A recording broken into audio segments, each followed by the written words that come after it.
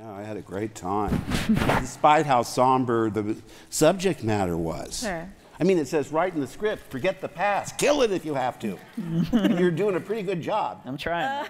In fact, my first reaction was, can't we push this off until 9? You know, I said earlier, I don't want to repeat myself, I only asked for 2 things, no cameos and a run of the trilogy part. See how well that worked out for me? But yeah, you look for scripts that are highly original, and that's why I thought Last Jedi was incredibly daring, you know? I mean, because I remember one thing that was very informative to me, because I would say, like, you know, but we really have to think of what the audience expects and what they want. And he says, no, we have to do the opposite. We have to give them something they don't expect that we want. Wow.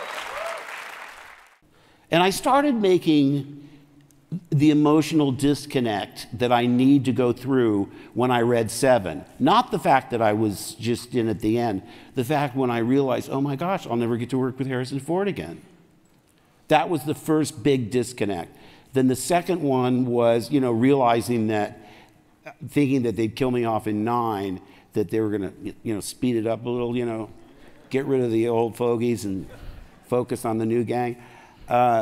And then I relished the fact that I had at least a scene with Carrie. Because I kept saying, why would Luke turn off his telepathic powers with his sister? But then what happened with Carrie in real life, so that was so devastating that you go, well, we'll never get the band back together. So I'm really good with the fact that, you know, I had a wonderful entrance in 7, and I had a wonderful exit in 8. I couldn't ask for anything more.